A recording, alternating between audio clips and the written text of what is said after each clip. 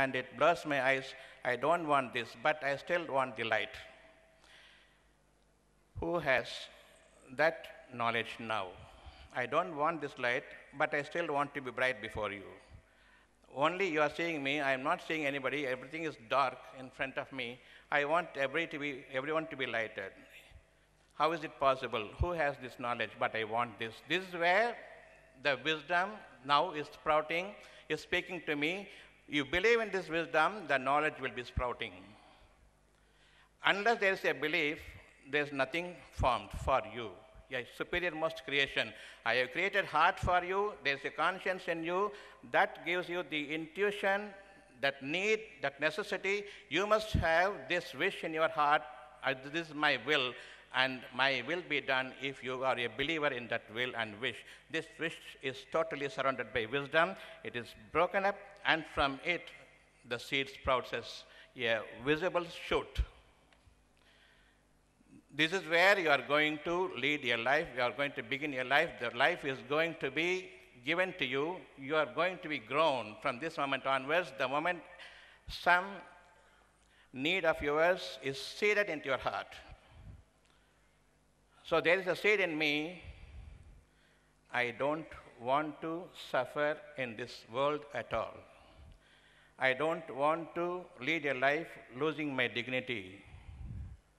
I want to lead a life as a model unto others. I am created as an individual. My individuality must be preserved. I will not follow the life of another person. When I wanted to be a doctor, I learned this medicine. Then I knew this is a killer system, not that it has any quality in it to save a dying person.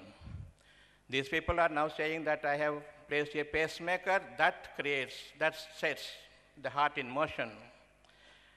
Then you must be making all the person who are dead come back to life with that pacemaker. While the pacemaker is in position, they die.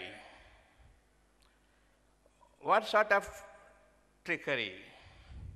This is nothing but a fraudulent, glittering, wordy duel by the doctors, between the doctors and the patients, and between the gullible people and those who are clever in putting their mind across. They have a faulty mind. When they are speaking that I am curing the patient, I am saving the patient, you are not a creator of a human being. How can you save the patient or cure the patient? Before knowing anything, you must know what is the reason behind your diseases. You were experiencing wellness before, now you fell ill. Why? What happened? Suppose there is a diabetes. What is the reason for diabetes? If I am asking, what's the question? What is the reason behind the diagnosis? The answer is, I do not know. This is the truth. There are so many reasons behind. I am asking, let there be billions of reasons behind. For me, pick one from that and tell me what's the reason that I am suffering now. Then only you can treat me. Every individual is different. No two diseases are similar. No two faces are similar. Just one round shape in it, the eyes in this fixed place, nose in this fixed place, and ears and mouth. Everything is in fixed place. How many differences? 7 billion differences. And every moment the facial expression changes, the face getting old, and the things are changing. 2 eyes, 1 nose, 1 mouth, and 2 ears, how many changes? This is the creation of God. Every moment is changing for the better.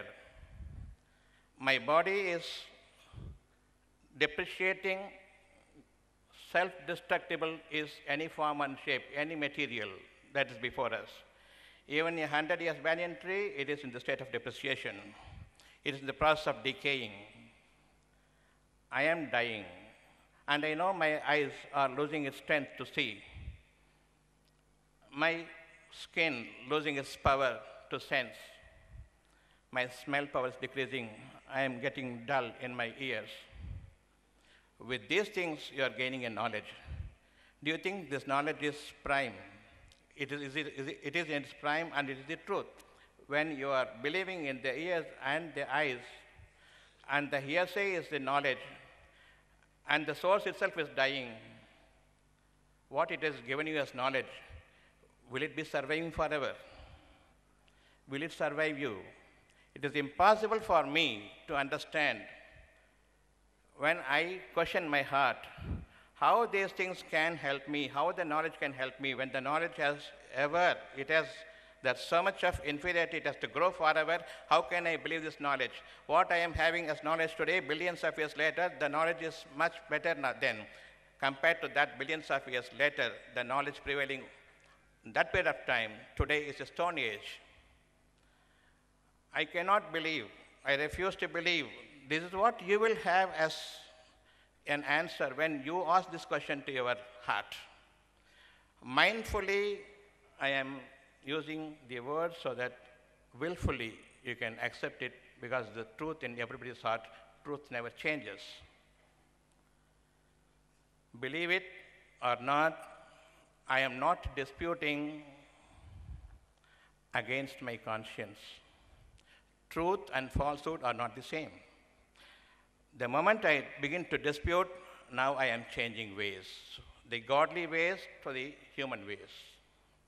It is a waste of time now for me to live any further. As long as my conscience is working, we are given a lease of life, a long life. The moment my conscience is shut down, I close my heart to the reality and truth, then my days are numbered. You want to live, somebody says you have got cancer and you don't want to live anymore. Because I believe in the words of the doctors that I have cancer, I don't want to live anymore. So your numbers are counted now. Your heart decides whether you live or you will die. Mind says you must live. Doctor says you will die based on his very, very ignorant knowledge, the imbecile knowledge of the doctors. They are delinquent people. They do not know who they are, what they are speaking. They are fully believing in the knowledge of ignorance they have in their heart now. How well we can appreciate these people if I am a man of mind. If I am mindful, I am not out of my mind yet to believe him that he is specialist. One question is asked now whether your life force is saving your body or your body is saving your life force. I got a life before me. That life force is conducting me. And the life force is conducting me, conducting my whole frame, that visible frame, the body, or the body is saving the life force. Definitely, we will say the life force. One single germ, small sperm, from that I developed into such a human being. That life force created all the parts deep within me. Now I am a human being, fully grown human being. Still the life force is acting upon me until I die. Now if there is a life force that is creating your body, that developed your body, the whole of yourself, the visible self, originated from that life force. The life force is invisible. If there is a disease in the body, then it is a disease in the life force. What do you want to be? How do you want to live? A most beautiful life, well agreeable life with this world is what my need is. How will you understand